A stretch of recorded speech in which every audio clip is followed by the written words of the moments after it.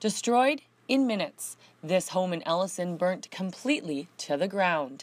The residence was once Kelowna Ranch, Twin Creek, and was rented out for weddings, family reunions, birthday parties, and was soon to be used as a yoga retreat.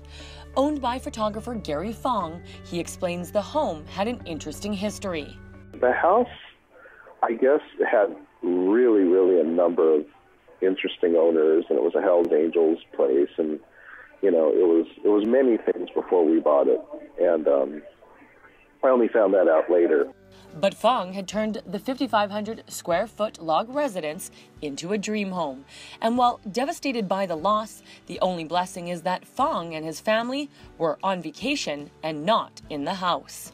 Our friends have had weddings there. Our wedding was there, like when we brought the kids home from the hospital, we walked through, the doorway and everything like that. So there's definitely a lot of memories. I'm just feeling really thankful that we were not in that house. I mean, judging by how fast it went up, the fact that it went up so fast, I have a lot of doubt that it wouldn't have been a problem that we got out in time. And that thought just terrifies me. This road on Twin Creek Place becomes very steep and was not plowed at the time of the blaze, causing some difficulties for fire crews and a delay in getting to the scene. Even with chains, the two-wheel drive vehicles at the Ellison Fire Department were finding it very difficult to get up there. That's when the request was made for access assistance from Lake Country and Kelowna Airport with their four-wheel drive vehicles. And even those four-wheel drive vehicles, the proper equipment, found it difficult to make it up that access road. But in fact, the fire department shouldn't have attended the blaze at all.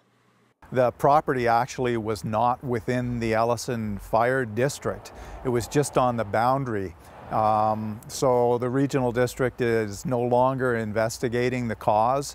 That's a matter between the property owner and their insurance company as to how they come up with a cause. The insurance agency has not issued a cause. However, at the time of the fire, a construction crew was at the home working on the roof. As for Fong, he hopes to rebuild the Kelowna Ranch. For Castanet News, I'm Jen Zielinski.